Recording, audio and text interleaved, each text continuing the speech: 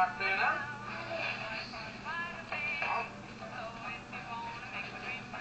How are you, love? Nice to see you. Right? What a surprise. Good to see you. Give it back. Oh, hi. How are you then? How are you? Oh, fine, fine. Keeping out of trouble, you know. Well, I'm back.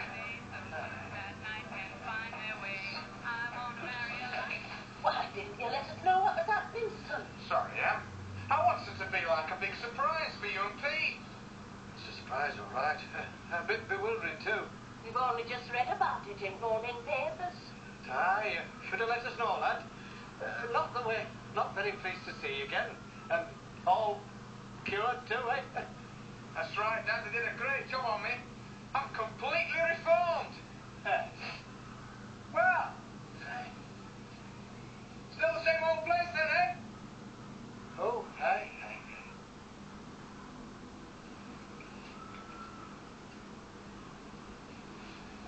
Hey, Dad.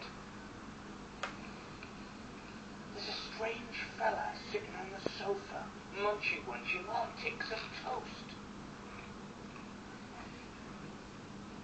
That's Joe. He lives here now. The lodger. That's what he is. He rents your room.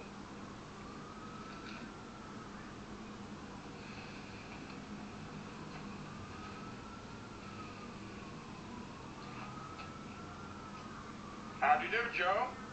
Find the room comfortable, do you? No complaints? I've heard about you. I know what you've done.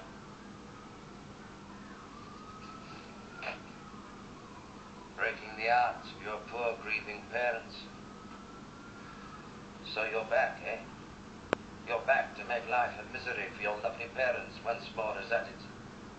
Well, over my dead corpse you will, because you see they've let me be more like a son to them than like a lodger. Joe, don't go fatting me, boys.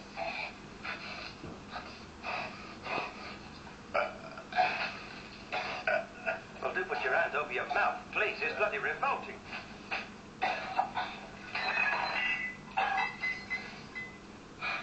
Are you all right, lad? Dad. Well, it's disgusting. I think it's enough to put you off your food. Oh, leave it be, Joe. Did you think we ought to do something?